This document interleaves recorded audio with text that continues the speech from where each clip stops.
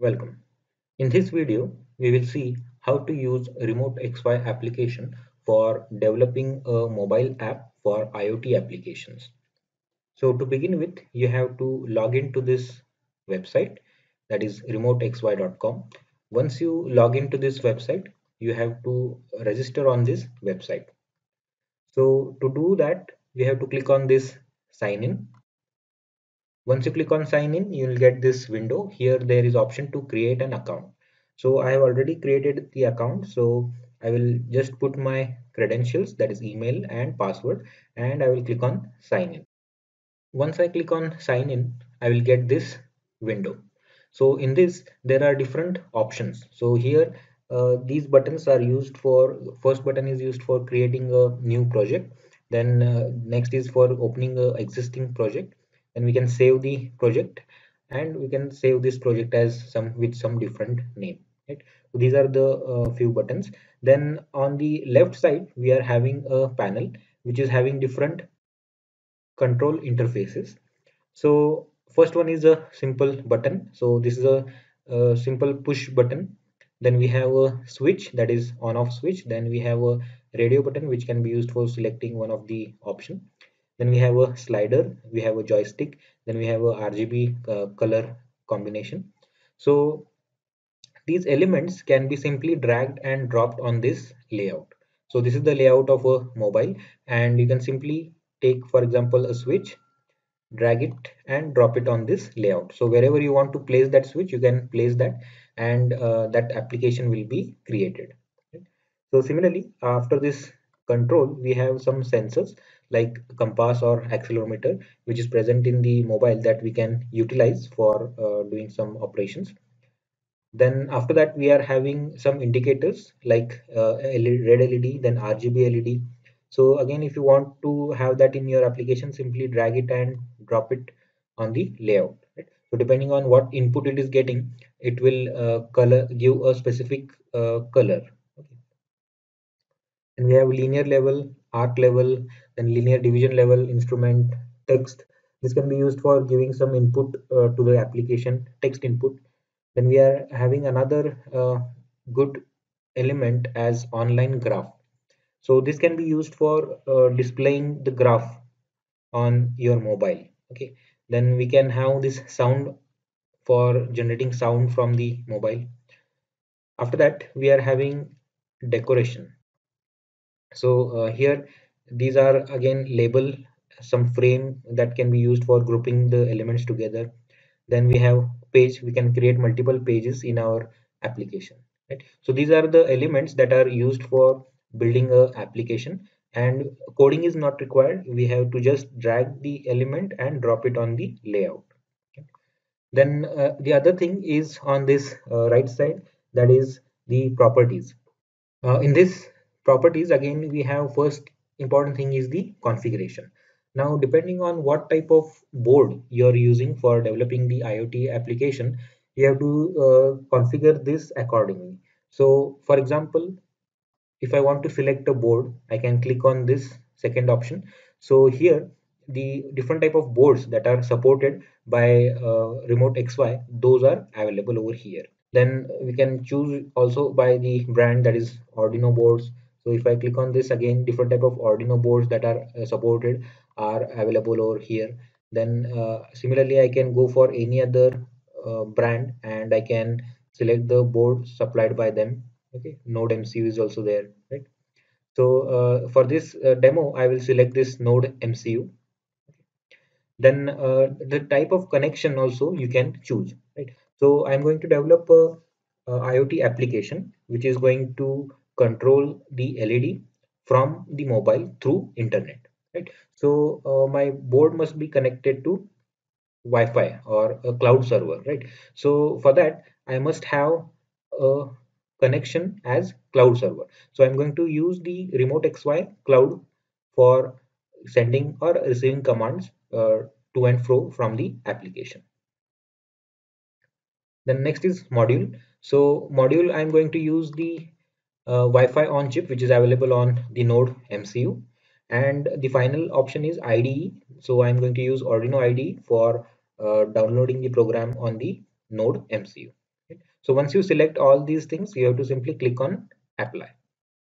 Now once you click on apply, again you will come back to this window. Now next thing is you have to save your project. Okay, you can give some name to your project. For example, I'll give the name as IoT and click on save. Okay. Once the project is saved, the name of the project will appear over here, that is IoT. Okay, so I'll just remove this.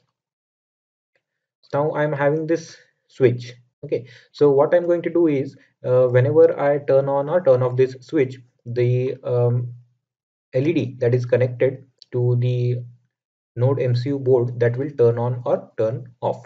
That is the thing I'm going to do. So now to configure this switch, I have to click on this switch. Once I click on this switch, the properties of that switch are available over here, right? So this is the variable name. So we can change this name as per your requirement. I'll keep right now as it is. Then I can change the color. I can change the background color. Okay. Then the captions also can be changed. The type of switch can also be changed. I can make it as ellipse or rectangular. And the last important thing is this snap to pin.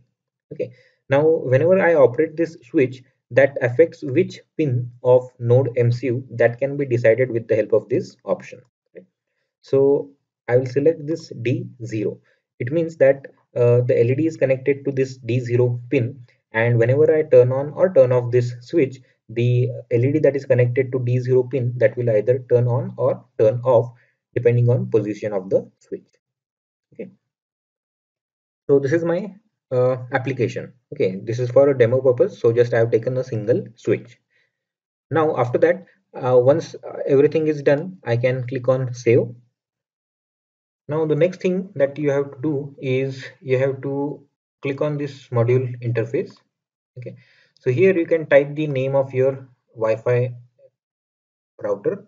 Okay, for example, let me type some name, for example AGB, and let's say the password is 129, right?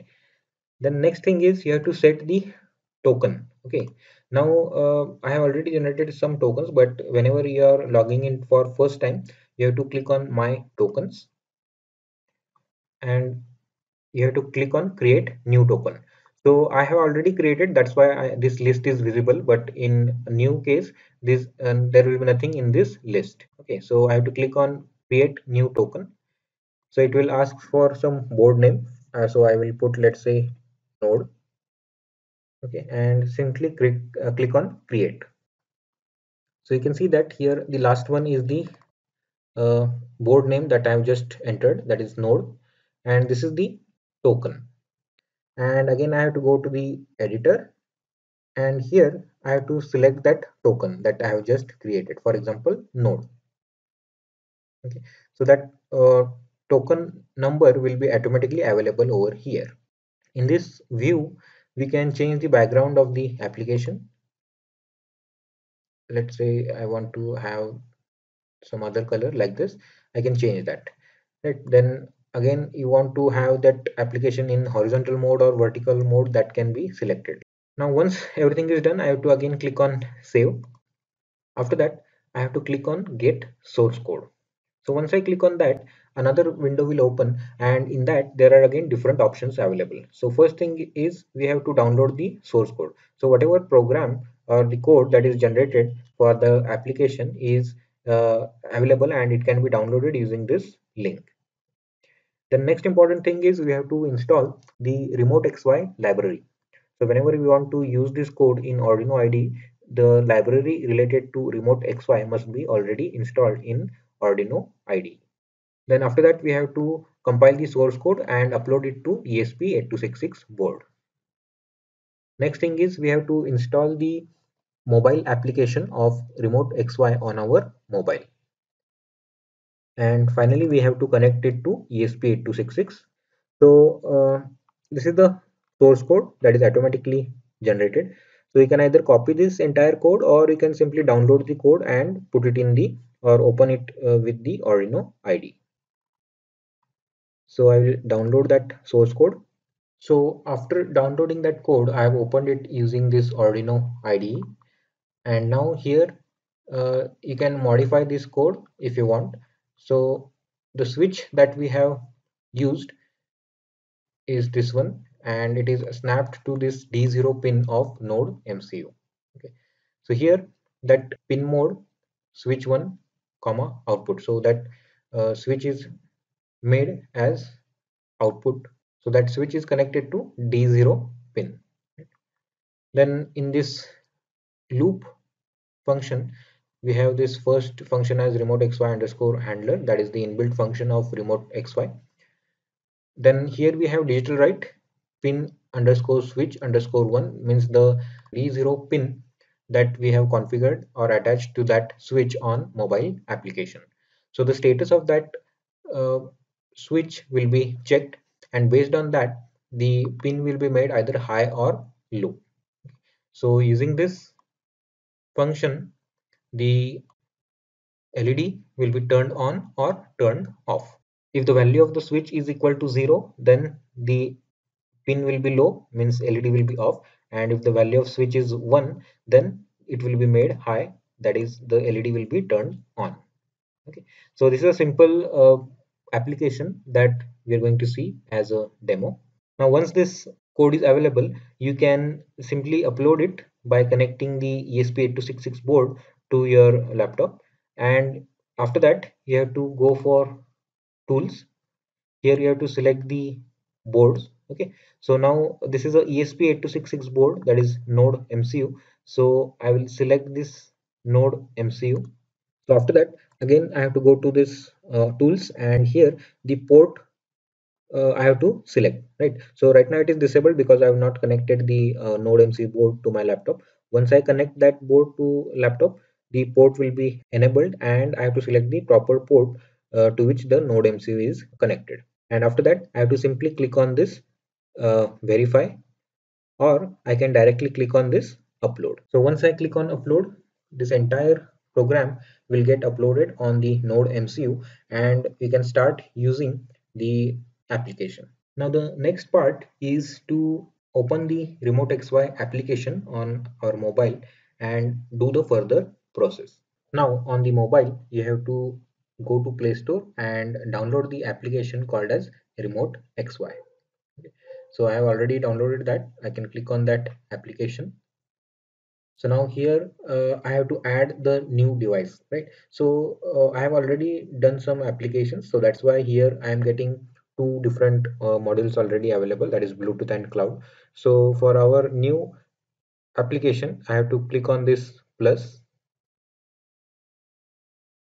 After that, I have to select the cloud server. Since I'm going to operate it using RemoteXY cloud, I have to select that. And here, instead of this device token, the token that is available on that node token that we have created on the RemoteXY application, that cloud token we have to copy and we have to type it over here. Okay, so once I type that, I can simply click on OK. Okay, and then I can click on connect.